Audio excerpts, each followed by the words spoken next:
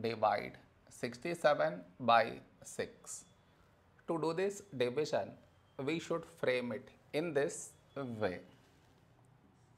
67 here, 6 here. This is your step 1.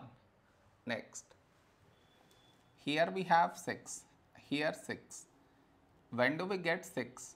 In 6 table, 6 ones 6. Now we should subtract, we get 0.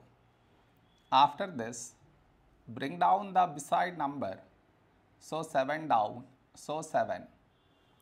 A number close to 7 in 6 table is 6 ones 6. Now we subtract, we get 1. After this, no more numbers to bring it down. So what we do is, we put dot, take 0. So 10. A number close to 10 in 6 table is 6 ones 6. Now we subtract, we get 4. After this, we already have the decimal, so directly take 0. So 40.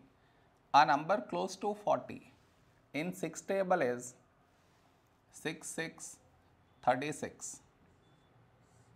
Now we subtract, we get 4.